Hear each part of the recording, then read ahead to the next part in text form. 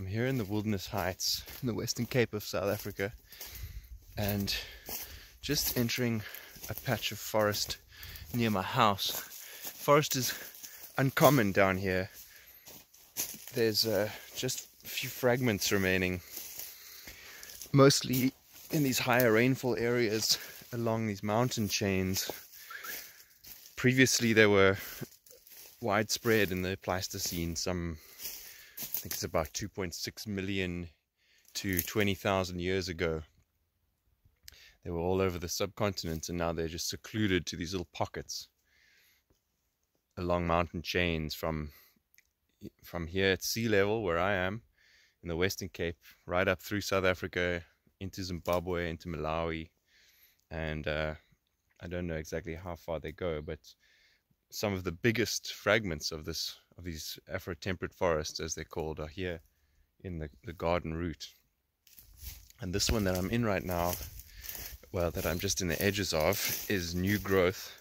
This was all cut down for cattle pastures and has been regrowing for some 20 years. So this is a pretty early successional stage. You can see there's a lot of senescent stuff behind me, this dry, dead vegetation. In fact, if I just tap it, you'll see that it breaks apart.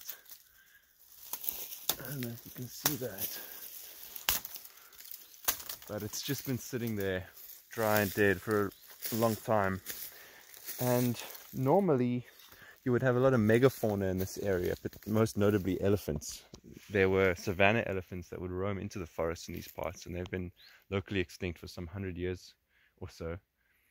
Incidentally, I actually found an elephant molar down in the stream just the other day, proving that they were in this steep topography, and you could imagine an elephant or a buffalo or something moving through this kind of brush and just breaking apart all this dry stuff and getting it down onto the ground where it's available for decomposers. And indeed, it's one of the characteristics of this forest that's unusual here in the Western Cape, where you've got a deep litter layer. I mean, there's a lot of stuff here. There's a lot of food for mesofauna and all kinds of other soil arthropods to break down and form a nice rich soil. It's a little bit dry at the moment. We're in the middle of winter, but we've been having strange weather lately, climate change and all. We've had these dry spells, these hot dry spells, which is coming out of one of them. So this is uncharacteristically dry for the leaf litter, but still there's a lot going on here. I'm sure we will see there. These are all over the place. It's a little trapdoor spider of some kind, a megalomorph, probably. I don't know my spiders that well, but I've seen those guys. They're all over my lawn even. They come and hang out with their legs. They'll mostly be females in those kinds of burrows and wait for prey to walk by. You can kind of go and drop a little cricket or a beetle nearby, and they'll run out and grab it and pull it down into the hole. And that's how they feed. And you can see here, these are old blackwoods. They're an invasive Australian acacia that it's a big problem in this area. These ones have been ring barked some years ago, and they're standing dead. This whole area was actually infested with them, and they kind of exclude indigenous vegetation. They're outside of their ecological context here, so they're not subject to the sorts of natural enemies that the indigenous vegetation is, which allows them to just dominate. And they can exclude indigenous vegetation from whole areas and create sort of a monoculture. The black wattle, another Australian acacia, does the same thing. And there's a few right here that have come up in the forest. I've recently ring-barked these myself, but they take a little while to die by that method. They're also controlled by a biological control agent. Let me see if I can pull one down for you here. Oh, here's a better one. Oh, these are what they call galls.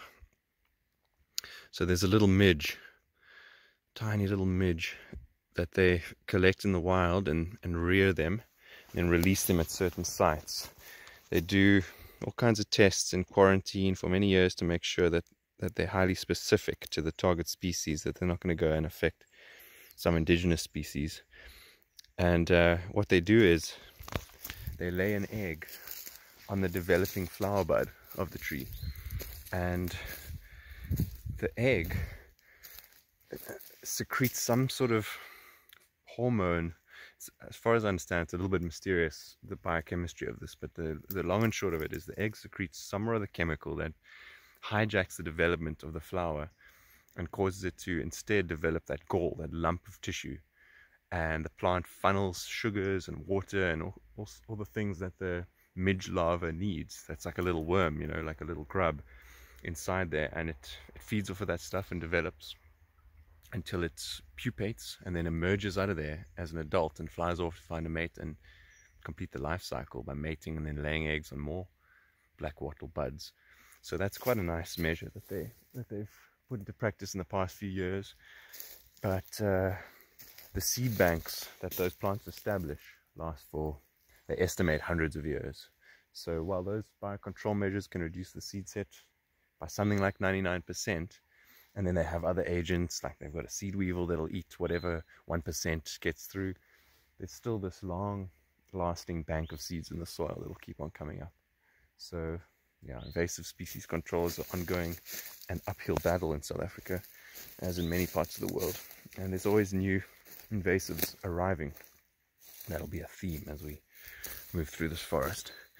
This area is just so lush, things grow so fast because the rainfall's so high. Unfortunately, the same is true for the invasives. Just found a lory feather, the Knysna lory. Beautiful, beautiful birds. They're quite common here. They're almost parrot-like in their body shape. I'm not much of a bird expert myself, but the lories have this beautiful kind of emerald metallic sheen that you can catch on this feather on most of their body, and then this bright ruby red under their wings that flashes as they fly. And they're not very adept flyers. They've got a sort of basal form of locomotion where they hop. They've got strong legs and they hop high up into the trees. They leap out and glide down to wherever they're headed and then hop up again. Just down in the valley floor here, below my house, you can see the understory sort of opens up a little bit. It's kind of nice. One can get around a bit better. And you've got quite a thick canopy. In these Afrotemperate forests, the plant diversity can be exceptionally high, depending on the light conditions and the exact rainfall of the area and also its history. As I say, this is a new growth patch of forest, so it's probably not as diverse as it could be. I try and tread a little quietly here because we can sneak up on interesting wildlife sometimes. I was just hearing a few lories a moment ago and they seem to have quietened down. The dryness from the past few days has reached even down here into the deeper parts of the valley, which I'm surprised by. So it'll be interesting to see if anything looks different to usual. I can still hear a few frogs carrying on. The stream doesn't tend to flow very often. It just comes down in flashes after the rain. I'm not sure what its history was like, but the watershed seems to have undergone a lot of transformation, a lot of building, a lot of invasive plants, which tends to have that effect on the flow. If you have a replete soil ecosystem, the structure of the soil is such that it's much more porous from all the soil fauna. So earthworms kind of get a lot of the press, but there's all sorts of other, what they call mesofauna, that are a size class down. The largest of those will be a couple millimeters long and many will be microscopic, and they all contribute to the structure of the soil. So it's almost like a fractal pattern. You've got tunnels within tunnels within tunnels within tunnels, and the difference in size between the biggest and the largest soil organism is, I'll have to check this, but probably bigger than the difference in size between the blue whale and the guppy. There's just a lot going on down there. Because we can't see it, we tend not to recognize just how complex it is. There's the look in the stream bed and we see this weed. I forget what it's called. It's an invasive weed that just dominates the waterways here. It's anyone's guess what effect it has on the flow rates and so on. But invasive species typically have deleterious effects on ecosystem function, so probably not a good thing. It's extremely difficult to eradicate. Just a tiny little piece will sprout roots and carry on growing. So it's one of those that mechanical removal will probably just never get a handle on. It'll take some kind of biological control agent to sort of rein it into the ecology of the area. That's the trouble with the invasive species, is once they're here, you're never getting rid of them. The best you can do is keep them under control, keep them from having this domination effect. And as far as I can tell, biological control is the best means for doing that. And indeed, that's how it happens in nature. That's how we don't have the, certain most successful species just dominating all the world. We have diversity. We have biodiversity. Things compete with each other, they predate one another, they cooperate with each other, and it creates these complex networks of many species. So what we'd like to do is try and get this stuff and the blackwoods and the black wattle and all the other invasive species, just get them part of the ecology of the area so that they can play nicely with everything else. These forest ecosystems often tend to be more driven by invertebrates than vertebrates. That's in contrast to, for instance, like a savanna ecosystem that people love to go on game drives in and so on, because it has all these charismatic megafauna in huge abundance that seem to really drive the ecosystem by consuming vegetation, and then they're depositing their dung that other things feed on. And indeed, the mega herbivores themselves are predated by lions and hyenas and cheetahs and all of these lovely furry animals. Get a lot of it. While in a place like this Afrotemperate forest, it's the tiny things that do a lot of the work. 3% of biodiversity is vertebrates, and the other 97% is invertebrates. A big chunk of that is insects, and most of those are undiscovered, undescribed, and many are already extinct. So that's my invertebrate hobby horse. But if you look over here, it's a bit dried out, so it's not looking as lovely and loamy as it normally does. But you can see these little pellets. There's a big arthropod that is a major detritivore in this area. Detritivore eats detritus, so decaying vegetable matter, and these are the droppings. And that creature is pole millipede. Now, they like moist conditions, so they'll be out here tonight when the dew sets in and it cools down, but right now we might see some.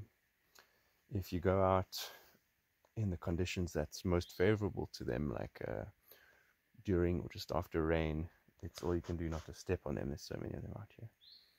So they seem to be, again, I haven't done any study on this, but they seem to be major drivers of nutrient cycling in this ecosystem. A lot of people don't know this, but if you just have a magnifying glass and a flashlight and some time and some curiosity, there's an amazing world just right down in what can look like a pretty uninteresting piece of ground.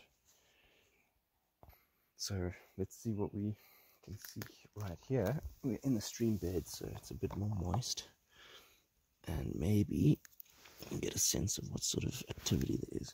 There's a lot of these guys around. There seem to be some kind of tiny beetle though they may also be a juvenile Hemiptera. I haven't actually taken a close look at them, I'll admit, because there's just so many of them that I always thought I'd have another chance. Interesting. Their sheer abundance makes me wonder if they're not also invasive, because they really are just crawling over the stream bed when it's a little wetter. I don't have to look far to find you some more. There's a couple that are mating. See if I get the focus right. There's just loads of them.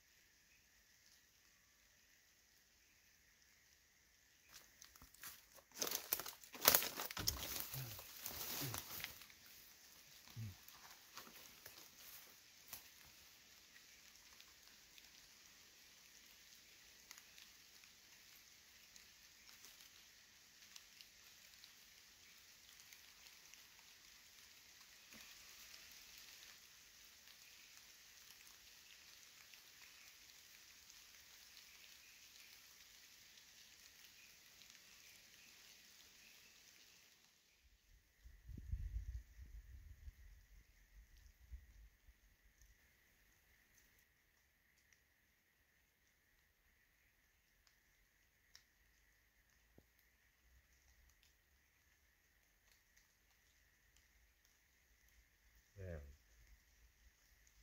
Looking for one of these.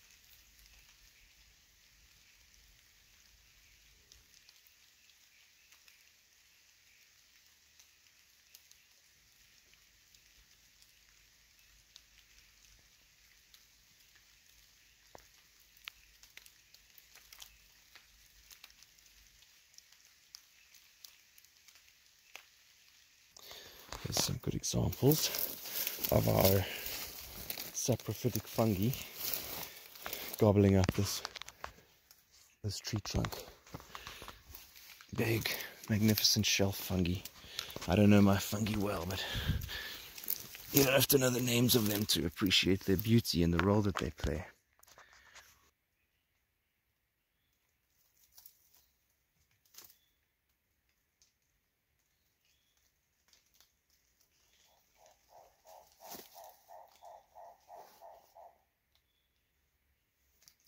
Well, there's not really much there. Pretty dry, that log. It seems like it's some kind of harder wood. Often a log in these conditions is just like a sponge. You can just plunge the knife right into it. You can even plunge your hand into it like butter. But this one, pretty tough. There's a lot more hungry mushrooms. Beautiful colors on them.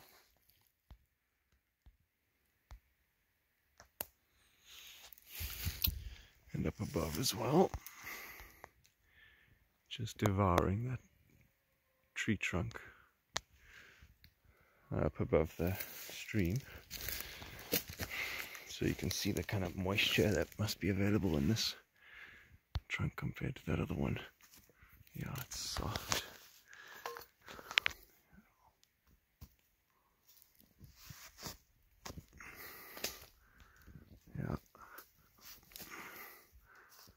It's nice and moist, like a great big sponge. Just eats into it. Like pulled pork or something. Pulled pork for the shelf fungi.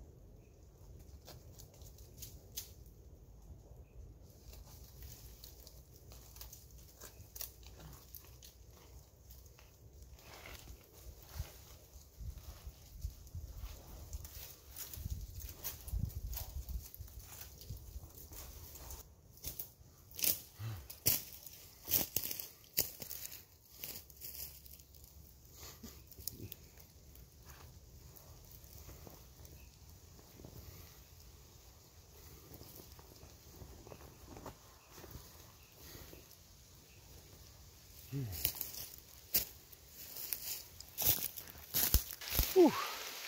I stumbled upon a full millipede, a full-size one. It's already curled up. The first sign of trouble. That's, well, yeah, it's still a slightly small one, not quite as big as they get, but getting closer to the true size. It's caught something while trying to close up, so we can actually get a little look inside. Hello. Yeah. I'm new to this forest and I've truly enjoyed getting acquainted with it. Just emerging from the outskirts after the steady climb up the hill. Nice bit of rain has come to keep me cool. Whew. God, another lovely day in paradise.